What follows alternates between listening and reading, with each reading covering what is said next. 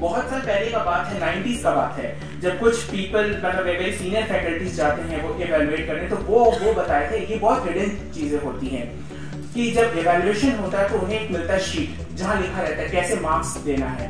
तो हर क्वेश्चन में पहले का, मैं 90s का बात बता रहा हूँ, वो अभी भी है, लेकिन 1/3 मार्क्स जो दिया जाता है वो कंटेंट का होता है, only 1/3 is for content, 1/3 is for writing the conclusion which is very important. वो बच्चा वाला कंक्लूजन यहाँ नहीं चलेगा, वो conclusion is very important here. और 1/3 is for significance and contemporary examples जो आपको लिखना है।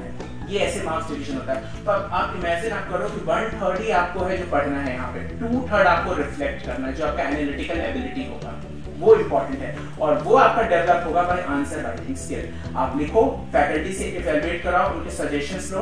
आप ऐसा एम बना लो कि आपको, मैंने कोई टेस्ट सीरीज ज्वाइन नहीं किया था, सिर्फ केएसजी का जो था वो मैंने नॉर्मल ज्वाइन किया था, बाकी कोई ऐसा टेस्ट सीरीज नहीं। इनफैक्ट मैंने वो भी टेस्ट नहीं किया था, तो ये वेरी कौन धूप में आया यार वो करने। तो शाम वाला तो फिर भी ठीक है, यहाँ पे क्लाइमेट अच्छा है, वहाँ दिल्ली का क्लाइमेट इज वेरी बैड, तो वहाँ आने का भी मन नहीं करता। तो मैं क्या करता था कि I used to right 10 answers, और बंच में मैं दोनों फैकल्टी से चेक कराता था, और आज भी वो मेरे पास आंसर शीट्स हैं, कुछ खो गए, तो वो मुझे मार्क्स उसमें, और मैं मार्क्स में लेता था।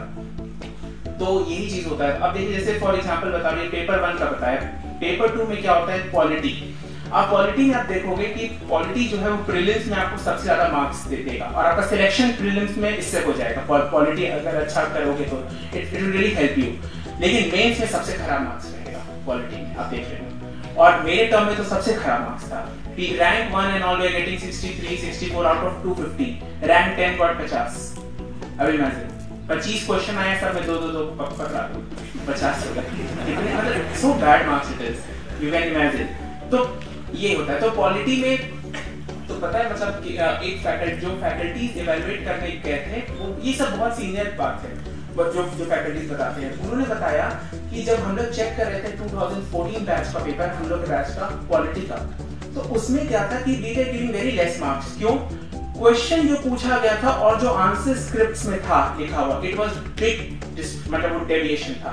क्वेश्चन कुछ और है और लिखा हुआ कुछ और है, तो मार्क्स वाज नॉट गिवन। और कहीं पे भी कंटेम्पररी और वो सब नहीं था कुछ भी इस स्टेट में, तो मार्क्स नहीं मिला था। इससे क्वालिटी का अभी भी आप देखना, स्कोर उतना अच्छा नहीं जाता है। फिर आता है paper 3, that is science and take and environment, और ये इकोनॉमिक्स। ये भी एक ऐसा ही पेपर है, मतलब क्या बोलोगे, but should be scoring because science and tech you can score well. यहाँ पे जितना हो सके डायग्राम्स और फ्लो चार्ट्स, ग्राफ्स का यूज करना, and with proper pencil and all. होता क्या, जो इवैल्यूएट करने जाते हैं वेरी सीनियर फैकल्टी, वो सब रहते 60 वाले, आप समझ सकते हो व्हाट आई मेंट। तो 60 वाले जो होते हैं वो चेक करते हैं, उनको चाहिए जो तुम क्लास 8 में लेके थे, जैसे पेंसिल से अच्छा से वो डायग्राम, प्रॉपर लेबलिंग, ऐसे लाइन खींचो, they want that beautification, वो मार्क्स देते हैं उस पे। और एक चीज याद रखना, मेंस में हमेशा जो दे रहे हैं या जो देंगे, कभी भी जो भी आंसर लिखना, हर आंसर के बाद एक पेंसिल से मार्क कर देना। ये सब ब्यूटिफिकेशन है, but these means are not, इसका मतलब बहुत होता है, याद रखिए। पेपर 4 में आता है एथिक्स, उसमें भी वही सब यू हैव टू राइट। अब मैं बताता हूँ, जो मैं इंपॉर्टेंट बोल रहा था, कंक्लूजन क्या होता है, what is this conclusion. Conclusion is not a not, वो कोई बेसिक सा कोई चीज लिख दो, वैसा नहीं। कंक्लूजन का 3 पॉइंट्स होता है, पार्ट्स होता है। सबसे पहला पार्ट जो होता है वो कंक्लूजन का होता है। कोई भी कंक्लूजन आईएएस के आंसर में होना चाहिए कंपोनेंट ऑफ सोसाइटी इंटरेस्ट। कोई when you go to district और जब तुम करोगे, तब you will feel that society का इंटरेस्ट को सबसे पहले प्रमोट किया जाता है rather than इंडिविजुअल इंटरेस्ट।